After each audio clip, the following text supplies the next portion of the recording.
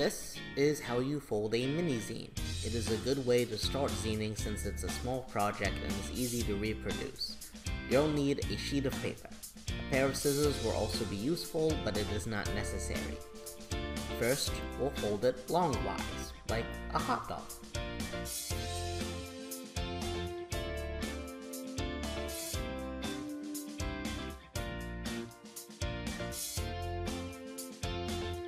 Then we'll unfold.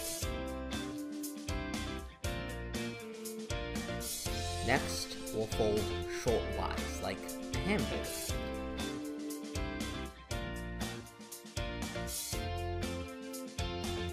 Now we'll make 2 additional shortwise folds.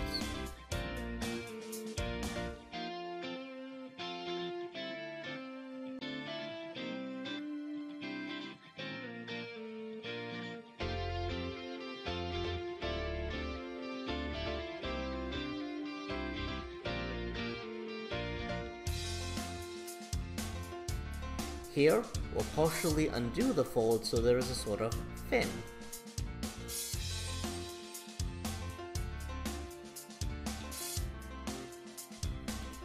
Cut down the middle along the crease. Scissors help, they aren't necessary however.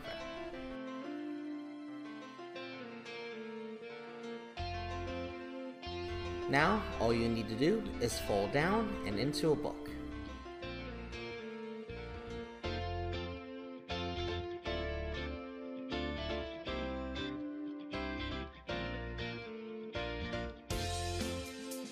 Congrats! You have made a mini-zine and can proceed to fill its pages any way you see fit.